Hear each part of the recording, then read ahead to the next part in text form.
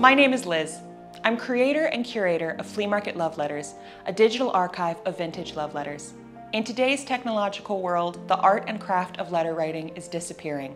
That's why I believe that vintage letters can tell us so much about our history and our future.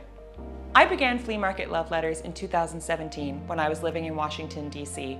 In 2018, the project moved with me to Dublin, Ireland.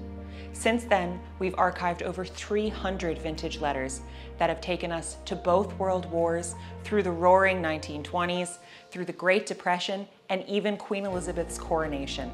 These letters are an incredible resource for historians and romantics, especially romantic historians.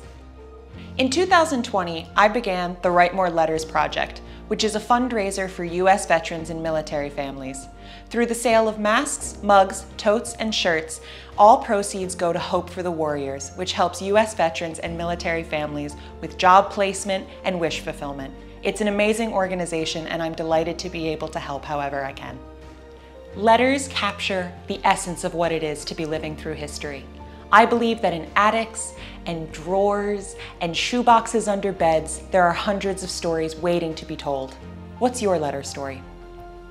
You can follow along with the project on Instagram at Flea Market Love Letters, where I post photographs and transcriptions of the letters almost every day. Or you can join us on the website, www.fleamarketloveletters.com. And we'd be so appreciative if you could like and share this video with your friends. It's a big part of how this community grows. Someone shares their letter story and someone else shares theirs.